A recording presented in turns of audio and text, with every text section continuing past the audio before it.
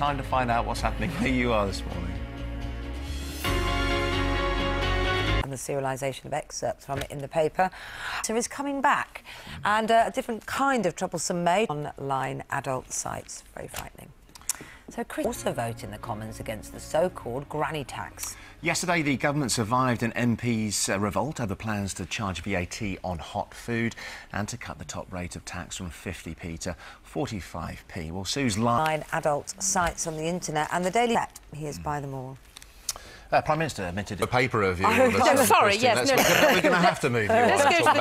OK, here's the front page of today's Abu Qatada to stay in the UK.